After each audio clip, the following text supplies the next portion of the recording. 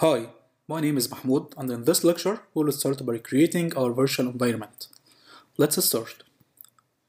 First of all, I'll open the terminal. If you're using Windows, you can open CMD, or if you're using Linux, you can open the terminal. I'll go to the tutorials desktop first, then the tutorials folder. This folder I use to create the projects of my tutorials. Then I'll create a new virtual environment, virtual env -b for Python. I'll use Python 3.6. Then I'll call this virtual environment Django-Udemy. Then hit enter. Now virtual environment is creating our virtual environment on the tutorials folder. Let's open it. Second.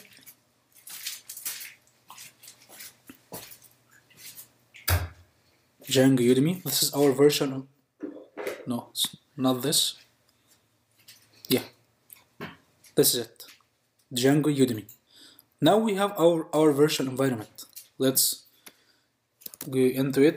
cd Django -Udemy. Let's clear the screen. Now we're in the virtual environment. We need to activate our virtual environment using source bin/activate. This works on Mac and Linux, but if you're using Windows, you can enter /scripts/activate. Now we're activating our virtual environment. It's time that we create our project. But first we need to install Django. So I'll write pip install Django. This will install the latest version of Django on our virtual environment. Django always comes with pytz. This is a module for localization.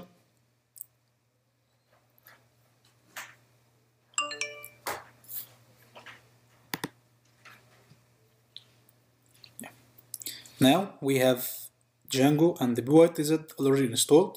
Successfully installed Django. On this tutorial we will use 2.1.4.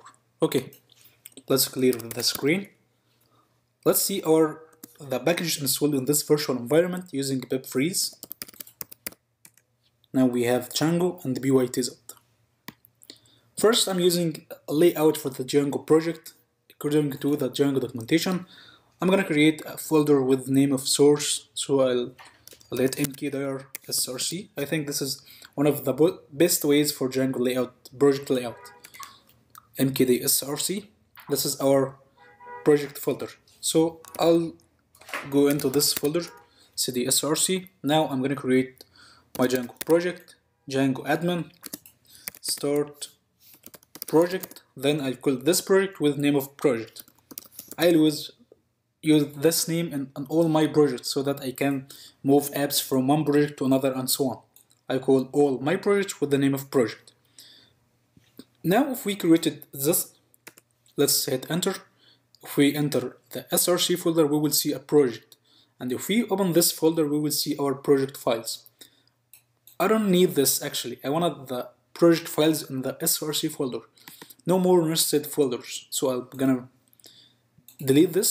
Then I'll rewrite the same command, but I'm gonna add the dot, which stands for the current directory. Then I'm gonna hit enter. Now we have our project files and src folder. Okay, now we have our project. We've just created our Django project. Let's run the server. Python manage.py run server.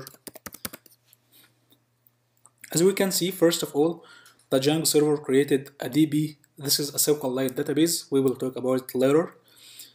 Then we have 15 unapplied migrations, which we should apply them first so that our project can work properly. This is what Django tells us. And now, if you want to apply this migration, we will type this command, python manage.py.migrate, to apply this migration. Now we have our server, development server, at this IP address. This is our local host. Let's copy this URL and let's open it in Chrome. Yeah, now we have, this is the local host, the Django documentation. This is a tutorial for building app, which the developers of the Django created it. This is the Django community, and we have this is Django 21 version, and we have Django already installed. This is awesome.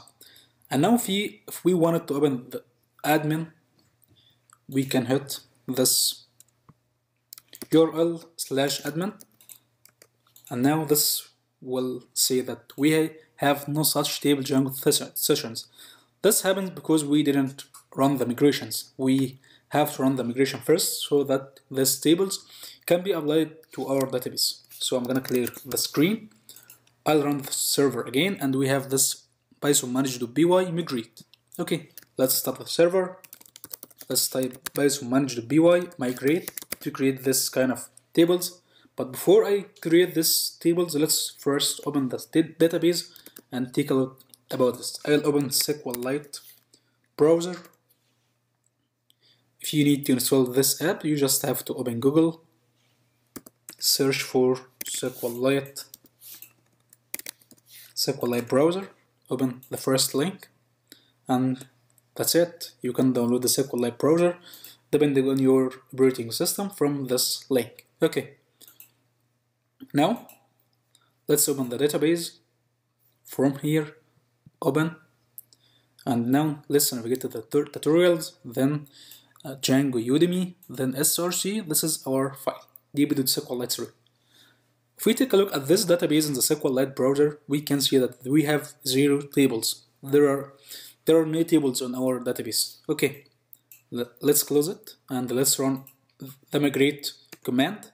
This will create some tables to our database. Let's open it again to see the created tables. I'll hit open database, then we will navigate to tutorials, Django Udemy, src, db.sqlite3. Oh, we have 11 table on our database. Auth group permissions, auth permission, auth user, and so on. We can browse the data of these tables, but there are no data in these tables. Okay, now if we refresh this link to the admin page, the server is not running. Let's run the server again.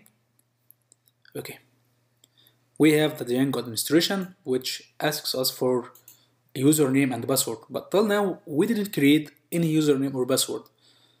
In the installation or the version environment or anywhere, we didn't create any kind of authentication. But actually, we need to create a super user for our project. So let's clear our screen and let's type Python manage.py create. Remember that Django commands are there are no spaces in the Django commands. It's like you have to create it connected to each other. Like I'm gonna write Python manage.py create super user like a one word. Okay. It asks me for my name. I'll leave it like MacBook, the name of the laptop, the email address. I'm gonna write pythondeveloper@gmail.com. This is my Gmail actually. The password I'm gonna type from 1 to 7 and A, and from 1 to 7 and A also. Django will tell us that this password is too common, but actually I'll use it. This is only for development purposes, so we need to create some kind of weak password. Okay, let's run the server again. Server, yeah, here we are. Now let's refresh our page and let's hit login. Let's visit the Django administration. As we can see here, we have the users, the groups. This is actually created by the Django itself. The full admin panel is created using Django. And we can add users and groups and so on. This is the users that we just created. MacBook with this email address, pythondeveloper6@gmail.com. And this is a staff status because this user is a super user or a staff. Like here, this is a super user status and staff status, and he is actually active. Okay, and here we can see groups, which we can create groups and apply them to some kind of users and so on. Okay. Now we've just created our version environment. We created our Django project. Then we just created the first super user. Everything is working fine. In the next lecture, we will start creating our app. models, views, URLs, and so on. Hope you like this lecture, and see you next one.